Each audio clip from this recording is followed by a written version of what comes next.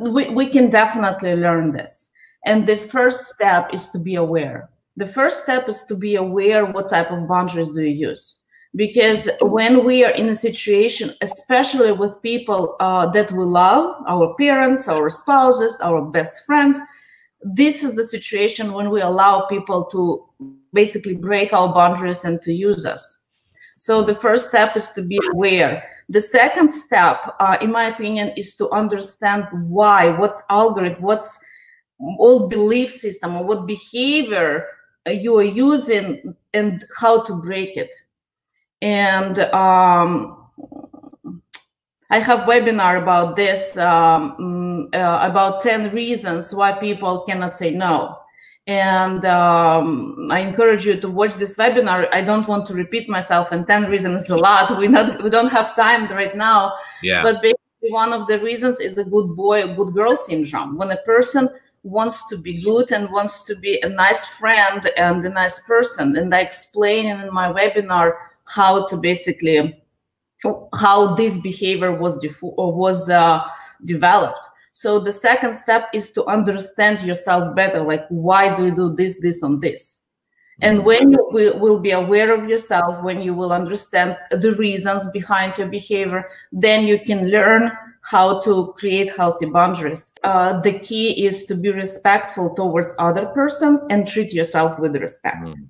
See, I think a lot of people out there, they might be like me, where I'm very extreme, where I just can't be like, I'm just like, no, or yes, or like, you know, because I'm very about controlling my world, right?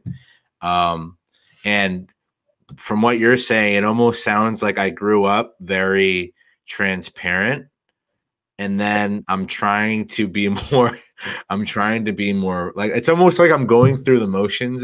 Do people do that? Do they kind of like practice and everything, and then they kind of land it flexible over time if they're trying to be healthier?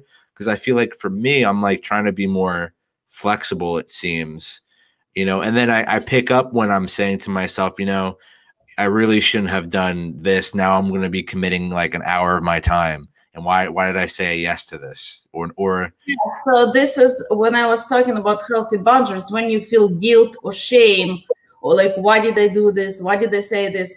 It means that you were not truthful to yourself. And this is your point to grow. This is not bad. This is for you, and it's amazing, because a lot of people, they cannot even admit the truth.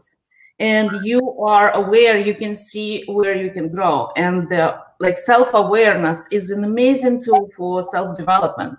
So you can start, you know, doing something about this. And yeah, go ahead. Oh no, I was going to say, I know you have a lot to cover. But I was wondering, for people listening out there, what's something that they can integrate into their daily life that can help them, you know, with their boundaries? Is there something like really quick that, you know, you can say, well, if you tried this and you did this, you know, and you integrated this, maybe you'd be able to, you know, see it better when it happens? Yeah. Unfortunately, there is no quick way to do it, because if it were, you would do it yourself. Like, we are here, we're discussing this topic because it's not an easy topic. And we've been using unhealthy, impermeable, or, you know, no boundaries for many, many years in our life. And there is no quick tool to, you know, to fix it, to change it. Right. So, the first thing, I think there are three pieces of advice that I would like to share. The first one is, when you want to react, wait. Like, just count in your head, like 1, 2, 3, 4, 5, 6, 7, 8, 9, 10. So do not give reaction right away. The second is, think about the situation. Whom are you talking to? Is it your spouse? Is it your coworker? Is it your boss at work? Because it depends. You don't want to give the same reaction, you know, to all different people. And the third advice is, think, what do you want to achieve? About the outcome first. Do you want to keep your relationship? Do you want to keep your job? Do you want to be treated respectfully? That spouse one's dangerous. I feel like if you wait too long, they're gonna be like, "What are you thinking?" Right? You can just say, "I'm thinking about you, me, and our relationship." Ah, okay. That's pretty clever right there. Right? It circles back. If You know, my husband will tell me that I'm thinking about you, me, and our relationship, it's like, okay, so what are you thinking about? yeah. You know, that's interesting because last night I actually had, I'm not going to name the situation, but I had an experience where I decided, and this is how I think, I'm like, this person wants me to do X, and I'm like, and I want to do Y. And I always try to make everything work, within my life and the other person. So I'm trying to, I don't know if that's flexible, right? I go, well, I could do this and I can always get to that. And I didn't feel guilty, I think, but I felt like I put myself second. And and I know very quickly when I put myself second and not first. It's like when I was younger, I was really looking for that. Like when I say younger, I mean, high school, when I was way younger, I was really looking for that approval. So of course I'm not thinking about, oh, I'm first where am I putting myself? Right. So, yeah, no, last night it was like I put myself second, but it wasn't serious. Right. So is there a difference between when it's serious versus when it's not serious? I mean, of course it is.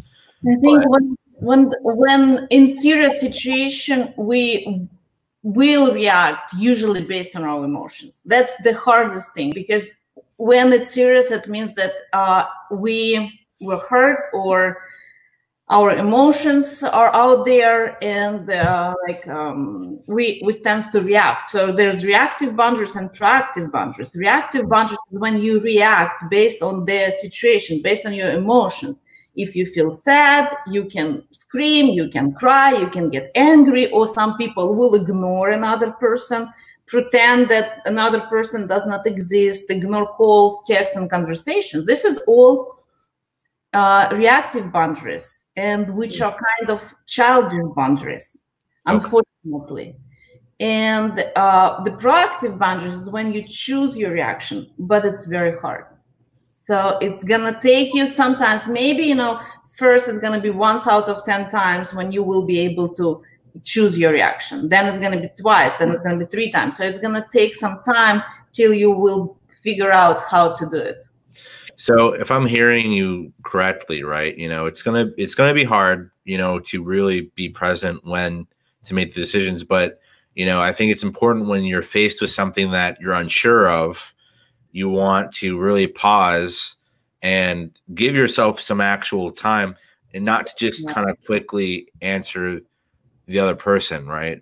Yes. Because, and then because it makes sense, because if you don't think, then you're gonna just continue to feel these emotional repercussions, right? Of the guilt and whatever. Yes. Also, when you give a quick answer, a person might think that you don't care, or you're rude, or you're selfish, or something else. But when you think and take pause, a person will see that something is happening with you. And if you will start the conversation and say something like, listen, this is very important thing for me, and I would like to be honest with you. I'm sure it's going to be much better than you will just, give a quick reaction based on your emotions. Yeah.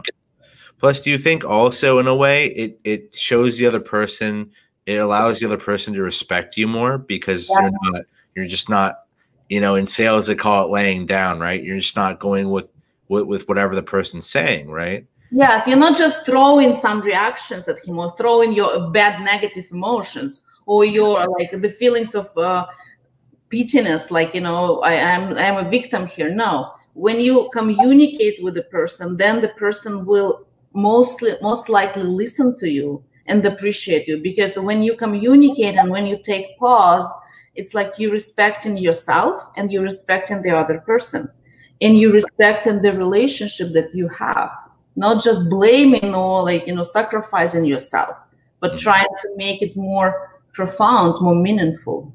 And you've probably heard about win-win strategy in business. And in relationship, you can apply this strategy as well. So it's like, think about yourself, think about your spouse, and about the relationship. So it's you, me, and us. And if you will forget about one element, then this system is gonna collapse. Right. So it's always three elements, you, me, and us. It's not only about you, because it's kind of popular to say, oh, you should protect your interest, you should put yourself first. But if we're talking about romantic relationship, then it's not you. It's not always you. It's not always your spouse. Probably us, what is the most important.